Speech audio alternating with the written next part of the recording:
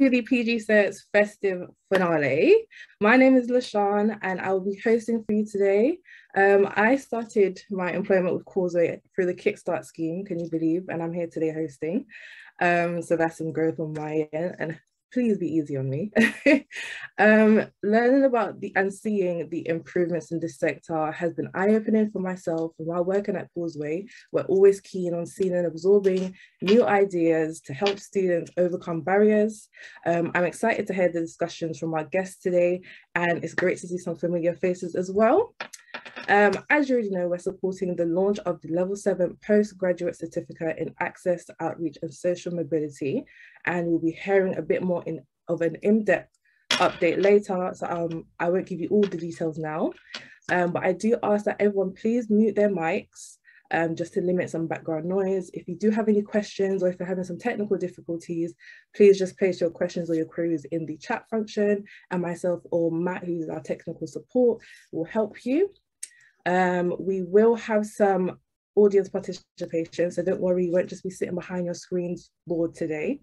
And lastly, the session is being recorded, so if you're feeling like a movie star, this is your movie, but if you're not too keen on being in the recording, you can turn your camera off. Okay, so we're going to jump straight into it. I'm going to introduce our four lovely judges. They will also be speaking on their ideas, their favorite ideas, and giving you a bit of a idea into why they enjoyed it, why they picked it, and any other reasons as to why it stood out. Firstly, we'll have Michael Englard, who is a registrar at the London Interdisciplinary School, and he's also a Causeway trustee. So I'll pass on to you, Michael. Thanks so much, LaShawn. Would you like me to introduce myself or talk about the idea? Yes, please. You can give us more intro and you can go ahead and give your ideas. Great, yes, so thanks. Yeah, so I'm a trustee of Causeway and set it up, I think it might have been 6 or 7 years ago with Sam, and now just started a new university called the London Interdisciplinary School. And I will just give you a quick rundown of the idea that I chose. I particularly liked Michael Slavinsky's idea, and I'll go verbatim. So he says, wouldn't it be great if schools and universities could organise a handover meeting for their most vulnerable students and first generation scholars to a quote unquote form tutor in the widening participation team, and that person would help them navigate student finance, bursaries, finding accommodation, and things like even email management. And the reason I really liked this idea, I sort of applied a little set of criteria as to whether the idea was timely, whether it was feasible, whether it would connect different stakeholders in the space, and whether it could have the potential to drive better outcomes for students. And I think this idea succeeds on all fronts. I think it's timely, obviously, because of the huge disruption caused by COVID and the pressure it's put on student transitions.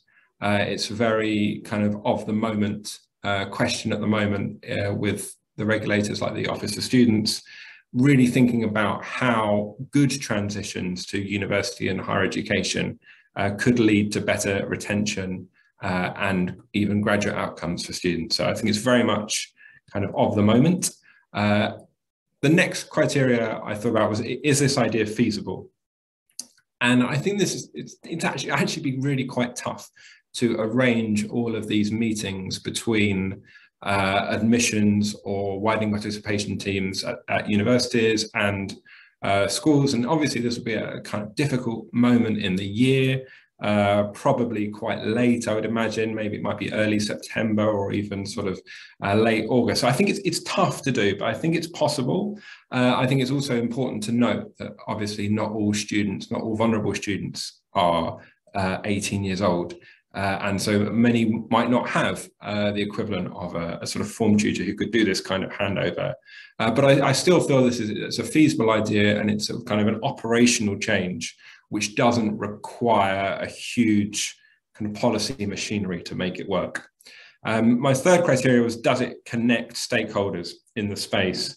And this is where I feel that the idea really succeeds, because it has the potential to really improve relationships between schools and colleges and universities, to both improve information flows, but also improve personal relationships and connections. I feel there could be a lot of really strong ripple effects just by starting off with this kind of one set of targeted meetings.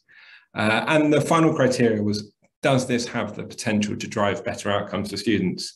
And here I feel it really succeeds very, very strongly. I think it could significantly improve the experience of the transition for students, could take away a lot of those difficult sort of friction points, and just sort of introduction, familiarization with the tools that you need to navigate university life. So I thought this was a great idea. Well done, Michael.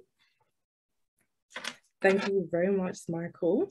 So we have our second judge, who is Tanya Maraha, and she is the founder of Championing Youth Minds. So Tanya, if you'd like to give a bit of an introduction and your idea as well. Yeah, hi everyone. Thank you, LaShawn. So I'm the founder of Championing Youth Minds. We are a youth-led mental health nonprofit organisation. So we empower young people to support other young people to care for their mental well-being, and we do this through free workshops and online social media content. And the idea which stood out to me the most was Claire Rodden's idea, and I'll just read out what she submitted.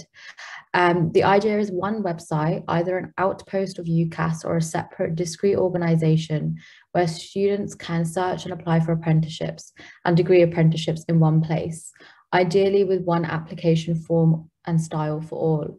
And for me, this really stood out because I remember my time kind of just before like the UCAS applications, and there wasn't really any information about apprenticeships. And if you wanted information about it, you had to kind of go and approach someone in the career service. And I think this type of idea would really allow for an integration of students who are looking to maybe take a different path, but having that normalization of, you know, the path that they want to take is valid. And I think it would also increase the amount of students kind of exploring the idea of apprenticeships. Had I maybe had a website where I could have searched and saw everything in one place, maybe that would have helped me decide if I actually wanted to do a degree or I wanted to do an apprenticeship instead.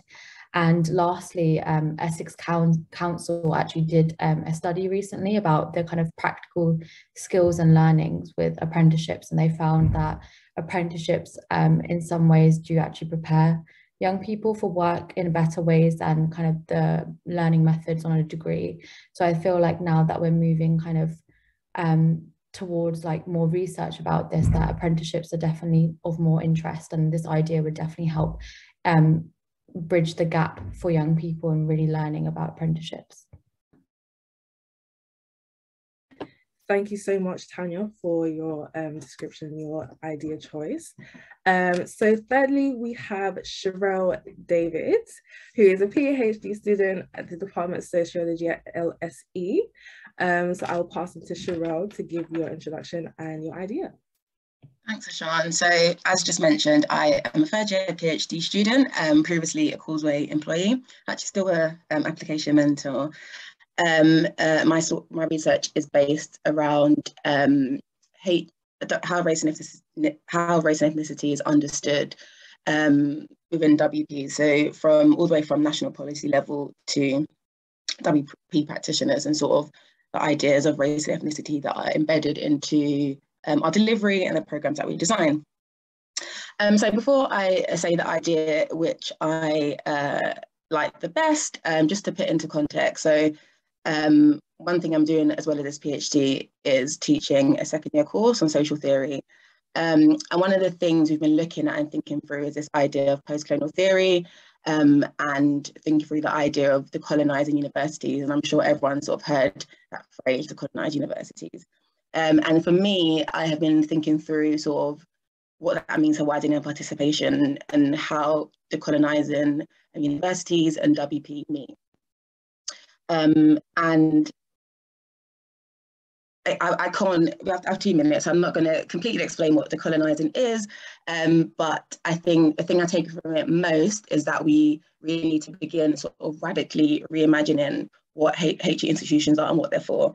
And for me, Duncan Exley's idea really spoke to this. So for I comment a bit more, I just want to read out his idea.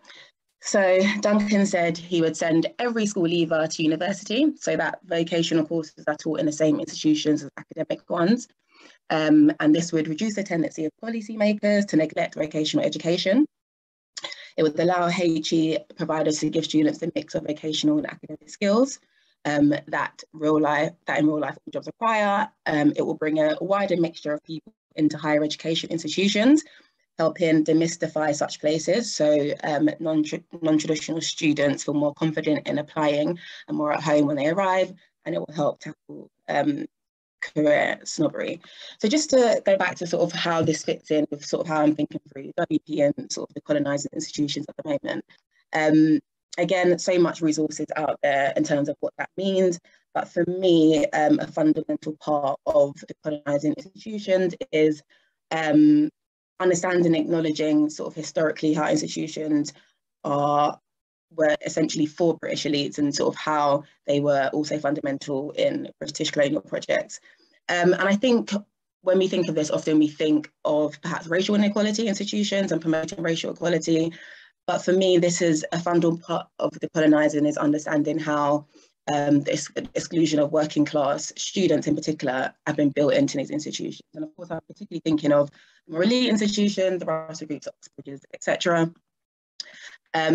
And again, I just wanted to read sort of a quote I found from the LSE, the Colonising Collective, and they say, "We understand the colonisation in institutes of higher education to be about both changing how we understand, study and act in the world, and two, empowering diverse people and valuing diverse forms of knowledge and experience." And to bring us back to Duncan's idea, I think he really goes some way to challenging the elitism that is embedded in the universities in our country. And it challenges what universities are for, who they are for, and what awards are achieved in them. And I'll round off by saying, I remember when I first came into the sector, hearing this idea a lot of like, in the WP sector, we are here to do ourselves out of a job. And fundamentally, we don't want to exist in the end. And I don't know to what extent that can happen within sort of the structures of HE we have at the moment.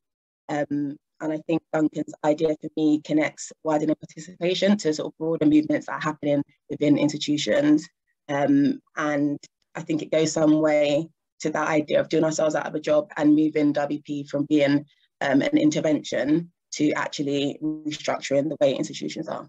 And that is why Duncan's is my favourite. Thank you very much, Sherelle. That was a very deeply thought through description or explanation.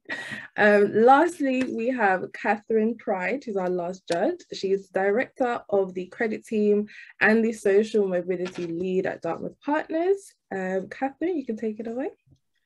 Hi there. So just a brief introduction. So I'm a recruiter, basically, and the firm that I work for focuses on recruiting people into specialist careers at an experience level, but we also have an early careers team that runs graduate, intern, and now school leaver recruitment for quite a lot of clients, predominantly in London, but also in New York. As LaShawn said, I have a particular focus on social mobility, but our firm as a whole is very interested in addressing the desire of many of our clients to become more diverse and more inclusive. And so part of my role is to help advise them on embedding that into their recruitment practices. Well, actually, what's been really interesting about my job is seeing people across different countries and how it works outside of the UK or doesn't work. But for that reason, the idea that stood out to me was Ed Penn's. So I'll read it. I won't paraphrase it because it's extremely well written. Meritocratic admissions models at highly selective universities are at best flawed and at worst a barely qualified failure. It is empirically demonstrable that grades achieved in public exams do not represent talent or ability in the clear-cut or objective way in which they are presented to. I propose a regulatory requirement for selective universities to offer a foundation year funded jointly by institutions and government to prepare applicants who would not normally meet the grade profile required by the university due to contextual factors.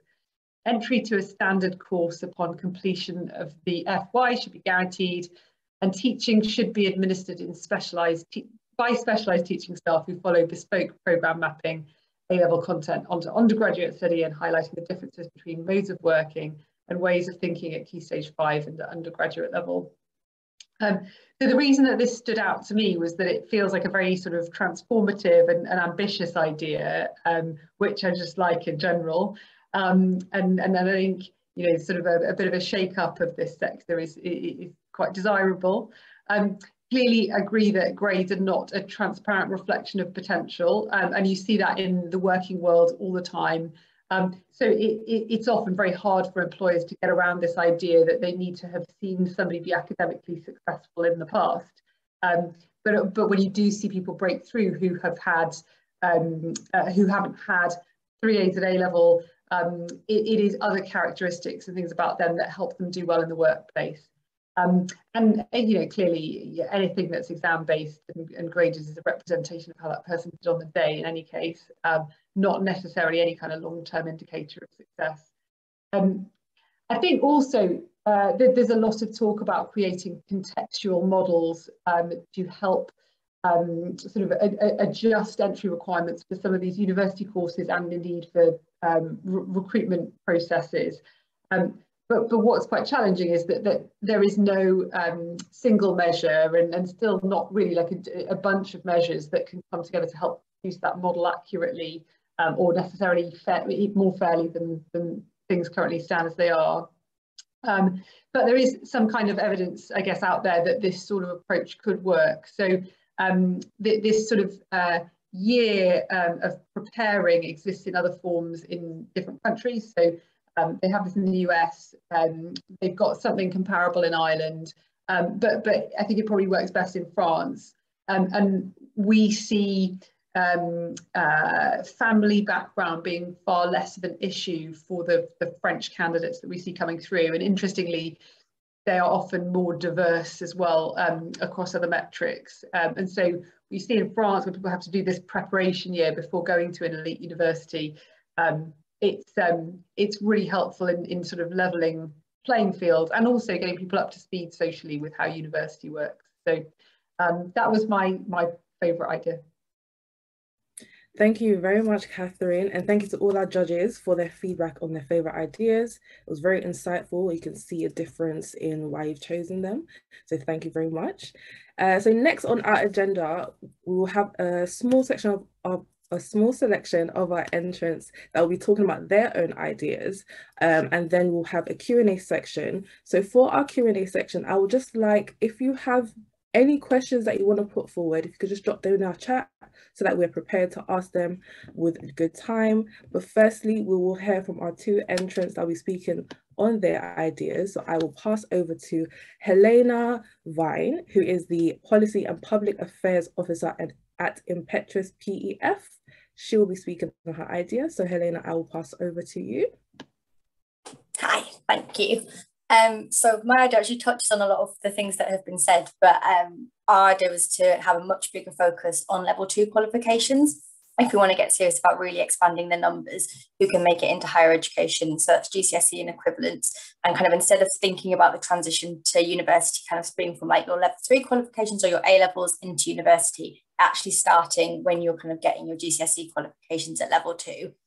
This is because there's about 75,000 young people who are free school meal eligible in each year group, and this is the group kind of the Impetus care about. But when you go to level 3, that shrinks by 2/3. So only 25,000 young people are then actually making the transition successfully to level 3 and then able to kind of go on to higher education. And whilst we've got really inventive about university admissions, we've kind of heard some of those ideas as well. Why not apply those principles to the transition to level 3 and treat this as a really crucial transition point and a kind of a journey towards higher education? And so treating preparation for level 3 or your A levels or your BTECs with kind of the same rigorous approach that we do for higher education. So more attainment raising support, more exposure to the options and the environment of level 3 qualifications, especially for young people where that will be taking place in a different environment or on a different site and it's not attached to their secondary school.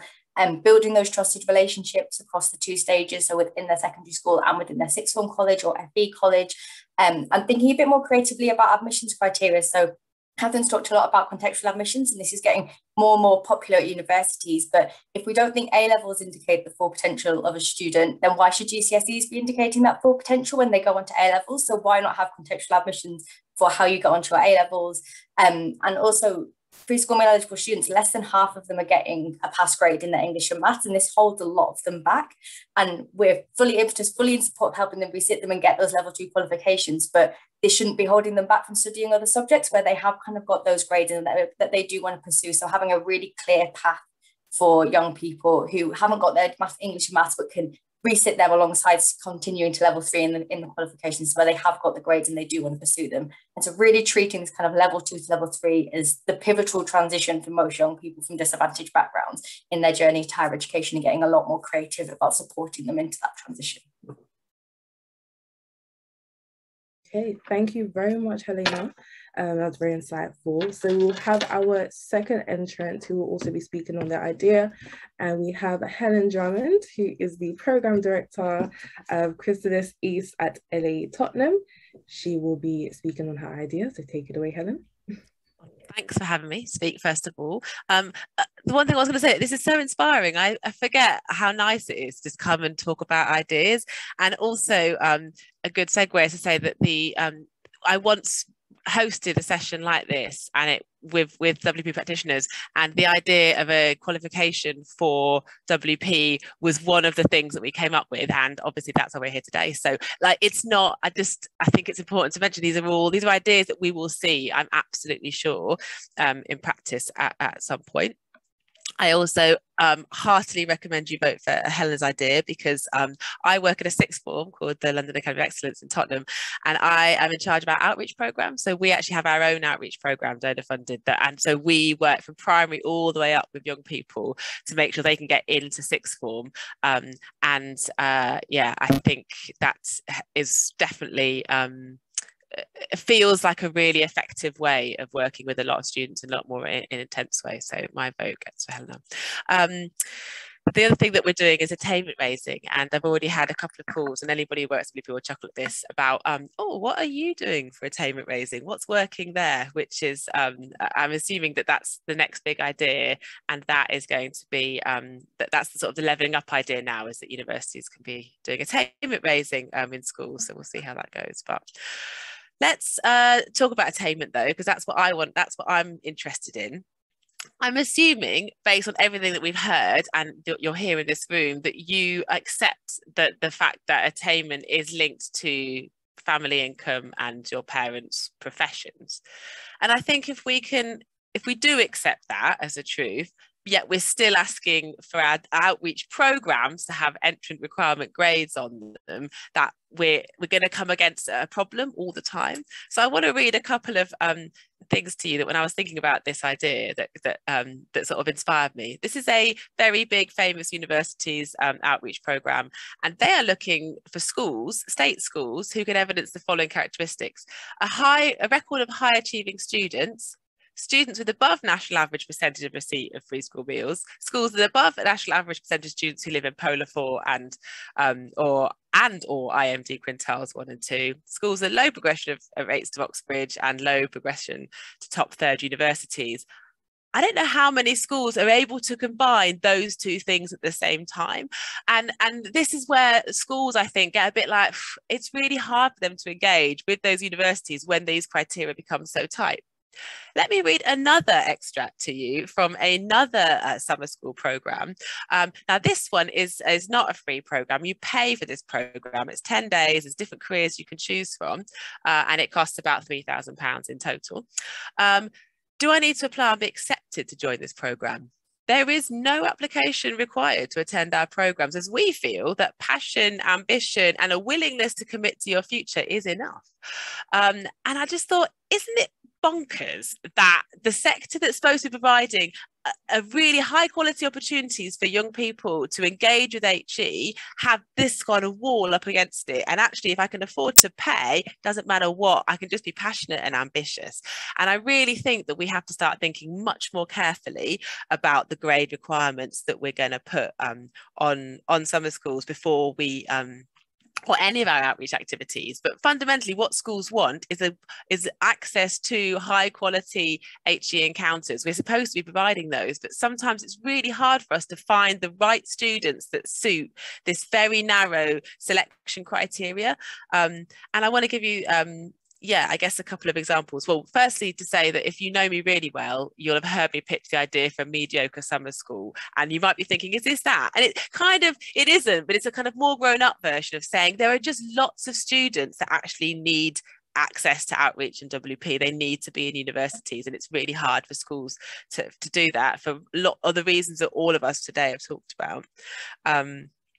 But also to demonstrate well, a couple of points. One is that so my program does attainment raising. I'll put it in inverted commas because I actually don't know that we can prove that we've raised attainment yet, and anyone who works in that sector will know that is also very hard to do, but we're trying.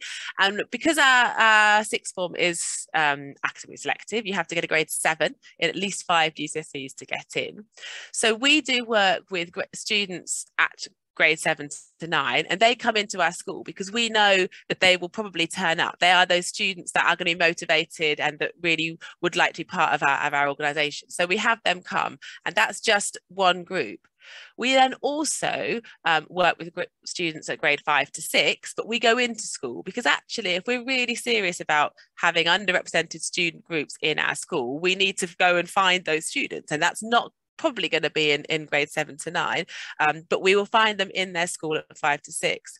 We also then have a separate piece of work with students at grade 3 to 4 GCSE predicted, because actually without a grade 5, their access to uni is going to be denied completely, and their access to sixth form is denied completely. So maybe what I'm saying is not particularly scrap grades. If you're going to use them, you've got to then have steps up for everybody. You cannot just keep selecting these small groups of students. I certainly feel that sometimes the work that we can do, and I was really keen that any work I did in school was not going to compound students that already felt like they weren't worthy because they couldn't even get onto the programme to try and get into the sixth form. Like, it just feels like there's so many barriers. And then another example of how this then gets compounded is, so I've been looking at applications to our sixth form. Over a third of our applicants are from Black African heritage. Only 3% of our students are from Black Caribbean or Caribbean mixed heritage. Now in Haringey, that's not a surprise in Tottenham, but it does mean that I need to think really carefully about actually what programs we're going to put on so that we can actually do something about that. So I got in touch with a charity that I'm actually a trustee of, does Black Heritage Mentoring, to say I'd like to do something specifically for Caribbean students around confidence at year 9. And she said, that's great, because actually we don't have many Caribbean students on our programme. And the reason for that is, and I will speak to her about it, is because they obviously have a grade requirement to get onto her programme. And you end up almost compounding the issue that you kind of we want to support Black students into top tier universities, but then we kind of, because of the grade requirements, we've ended up kind of potentially making that situation like more compounded. I'm not sure, but I feel very much that grades as an entry requirement into these programs are problematic, and we need to examine that fully. And that was longer than 2 minutes, but thanks. Thank you, Helen. It was a great in-depth description, don't worry, I loved it. Victoria thought it was very passionate as well. So what we'll do, we'll jump into our Q&A, and we're going to leave the floor open for anyone to ask any questions, as we haven't had any questions so far, but we will leave the floor open. If you do have a question, you are free to ask. If your camera is off, you can pop it into the chat and we will try and decipher which questions we can ask, but the floor is open. Anybody can ask questions to anybody. We have about 8 minutes with our Q&A.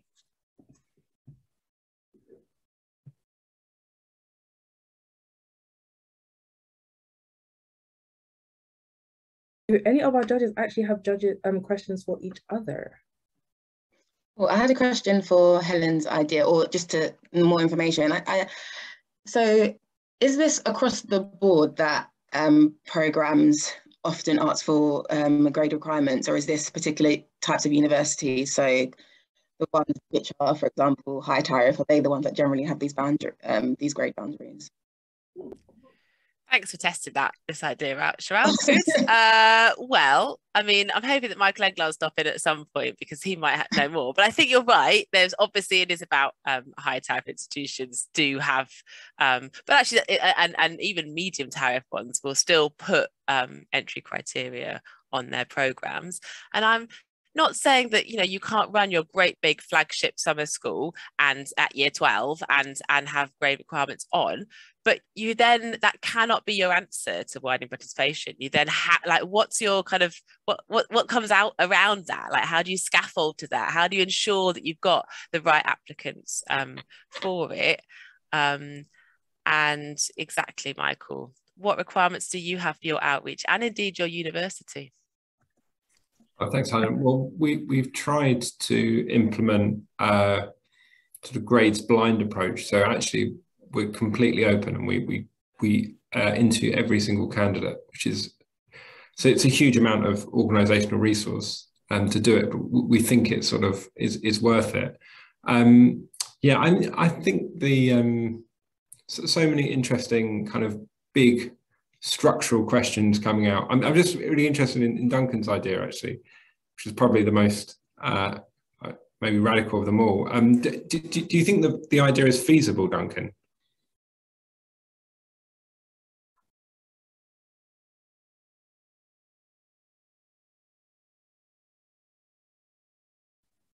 Duncan, you're still on mute. Hello. I mean, I was given a brief of the sorts of ideas you might come up with in the pub. You know, why can't we just do this thing?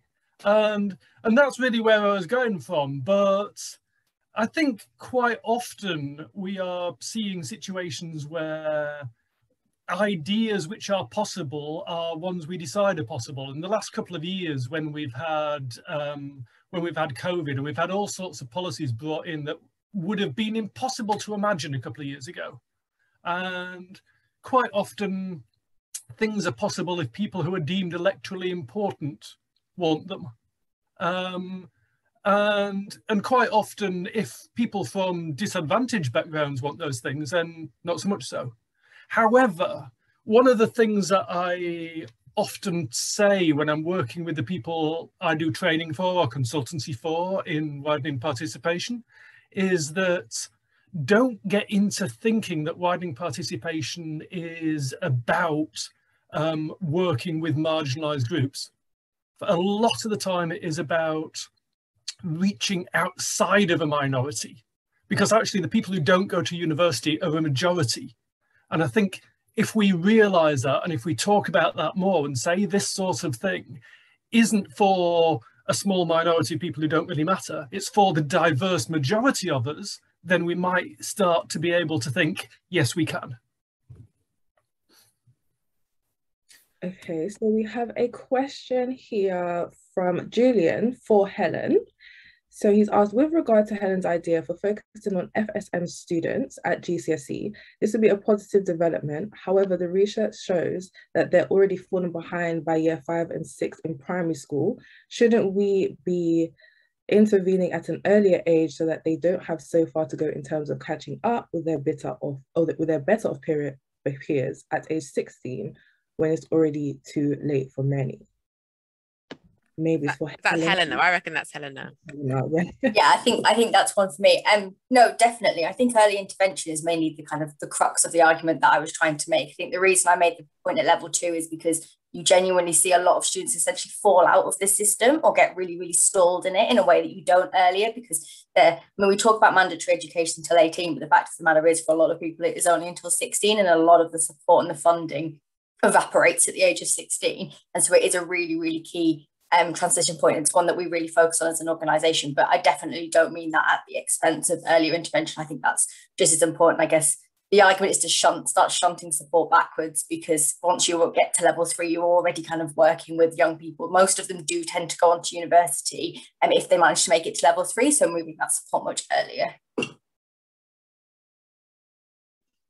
I think we'll take one more question. If anybody else has any questions to ask, we'll take one more question and we'll move on. If not, we can go straight over.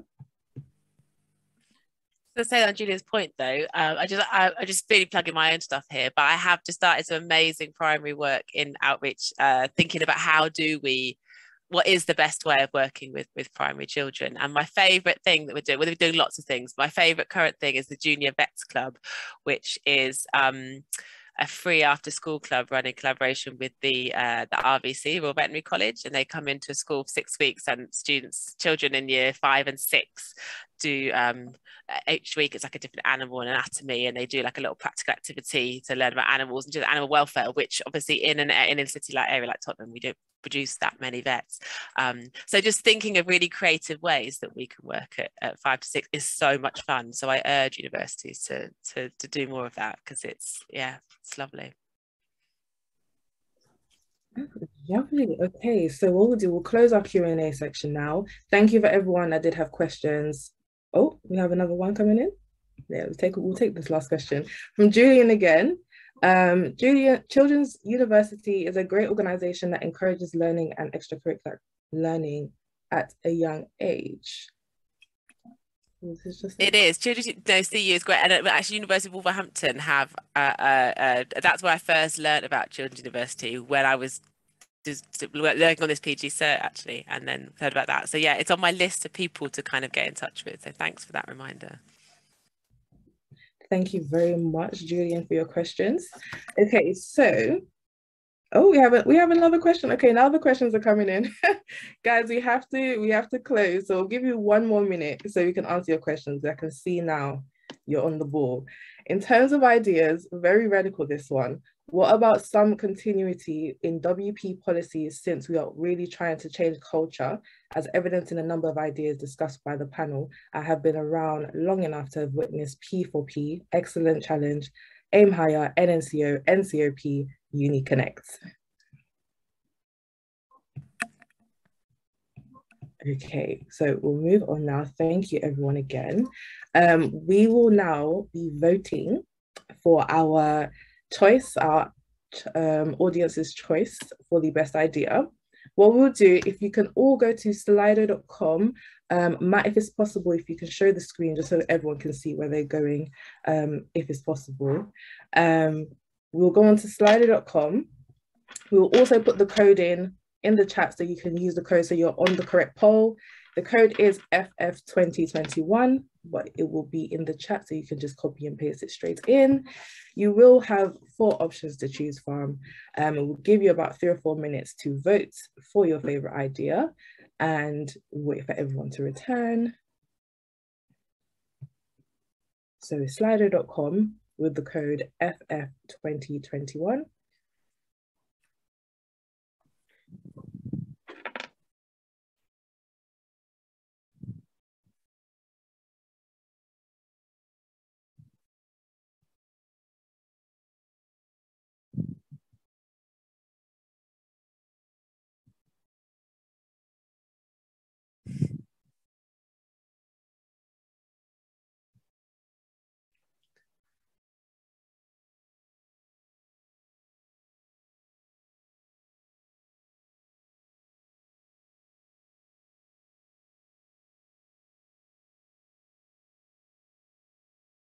If you're having any technical difficulties, do let us know.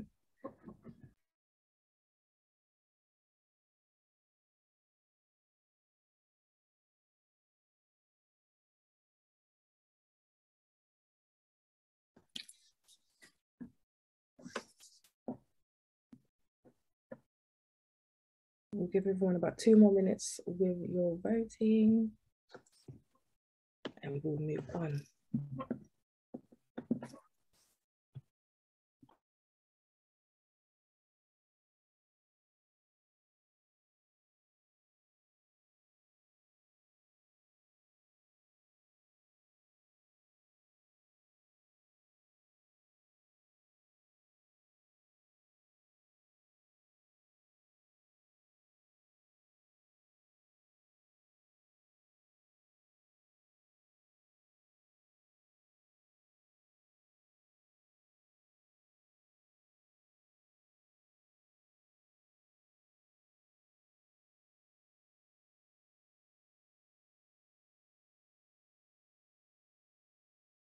Okay, so I think that is everyone.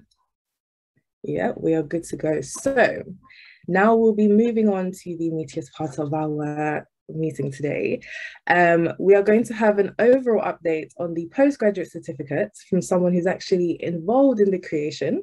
She'll be giving you an overall update on what is going on, and I will pass on to Helen Drummond. And don't worry, the results from the poll will be coming later on. We haven't just taken your votes. The answers or the voting select the winner will be announced later on, but for now we'll pass on to Helen Drummond, who will be giving an overall update on the PG sets. Yes, I will. Has everybody heard of the PG Cert? This is the first event I've been to in this series, but you can just like wave and nod. Have you everyone heard of it? Okay, fab. Is anybody applying for it just out of interest on this? Brilliant, amazing. Okay, there's loads of it I can't see, but I'm assuming that they're all saying yes too. So let me just get my notes out, because Sam actually told me, and we had a meeting yesterday about this, but really, really excitingly, so as I said at the beginning of my pitch, this was an idea that came out of a discussion just like this, that we needed a kind of qualification for those people who are really serious about wine participation, but also because, as Neil has pointed out, these are not new issues. This has been rolling on for a while, and actually the sector tends to get a lot of new people coming in and having to sort of rediscover the same things that you know a lot of us learned at the beginning, and it feels like that's the way that WP has perhaps been working. So just to encourage you, if you are interested in this sector or you have a team that you think might be, the programme launches in January. It's a pilot in January with the full programme, the not practice one in September. So you can apply for both of those now, and in fact people are, which is really exciting. So it's a level 7 qualification, so postgraduate certificate is a third of an MA effectively, so you could use this as credits towards a master's or as a standalone qualification. But it's just so fun chatting to the university about this and about the theory, the amazing theory that they can provide, and then thinking about the sort of practical applications of that. So I'm hoping it'll be a really useful qualification, but also a really thoughtful one. And the aim is eventually that actually we have people from across different sectors. So if you work in CSR, for example, as a corporate, or if you work in a school doing this sort of role, or if you're in a university, that we can all be on a programme like this and actually co-create and learn from each other. And I think that is exactly what the sector needs. You will get information sent to you after this session. Have I missed anything, LaShawn or Sam, who's actually here now, who I'm covering for? Excellent, made it. But yeah, no, that was great, Helen. So yeah, sign-ups are open, but like Helen said, the information's coming out again. You probably had it all already, but we will send it around again, but it's now live. So do get signed up. We can't wait to welcome you to Wolverhampton for the kickoff at the end of January. Oh, LaShawn's on mute. Computers. Thank you, Helen and Sam, for the overall update with that. I can't wait to receive my own information. What we'll do now, we will be revealing the winner. This is the nerve-wracking part. So what we're going to do, we're going to give you first the third place and the second place, and then I'd like a drum roll for the first place. So in the third place, it was actually very close. It was send every school leaver to university so that vocational courses are taught in the same institution as academic ones. In second place, it was regulatory requirement for all universities to offer a foundation year in order to prepare applicants who would not normally meet the grade profile due to contextual factors. And in first place, drum roll please, a university form tutor in the WP team who would check in on vulnerable first-gen students during their first year after a handover meeting with the student's school. So congratulations to, who are number one? Yes, congratulations to the winner, thank you to everyone that put in or submitted their ideas. All the ideas I've heard so far sound amazing. For me, they're all winners, but you know, we can only take one. So well done, congratulations. And we will be sending over a prize in honor of your achievement. So don't worry, you will get a little something for your participation. So finally, we will have a word from our judges. They will actually give their verdict and their thoughts on the audience choice winner. I'm sure it'll be brief, but they will give their thoughts and ideas as well. So what I would do, I'll actually start with Catherine, if you can give your thoughts on the winner.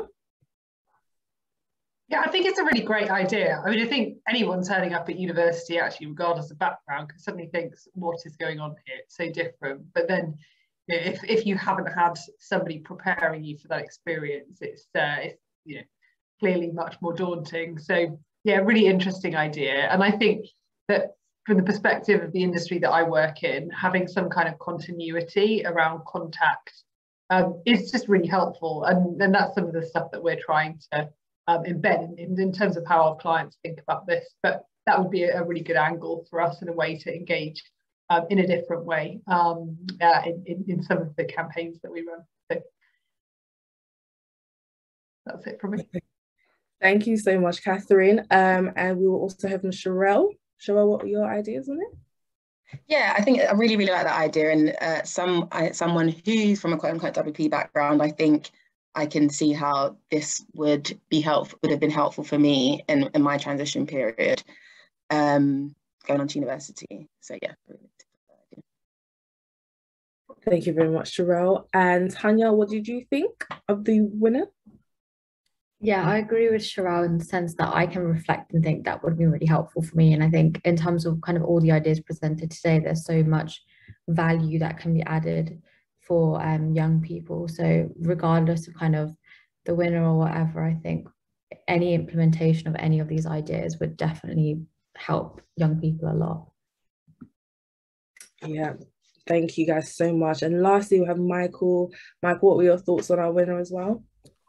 Well, great choice. I thought it was, I really enjoyed the debate, and I think there's such a wide range of ideas from, if you look at Michael's idea, I'd put it at one end of the spectrum, which is more around a kind of really kind of quite tight focused intervention. But when we had ideas which went to kind of really deep kind of structural reforms, and I think the question that the kind of subsequent debate really opened up for me is, if we're all, it sounds like everyone on the call is not particularly enamored with grades in various ways as a kind of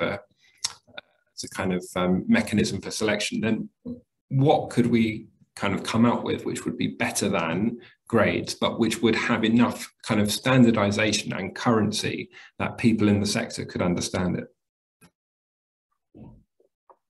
Yeah, definitely. Okay, thank you, judges, for your responses and your thoughts on the winner. Thank you, everyone, for participating and putting in your ideas. For everyone that's voted, we want to thank you. Special thanks to Helen and Sam, obviously giving us a update on the PG certs.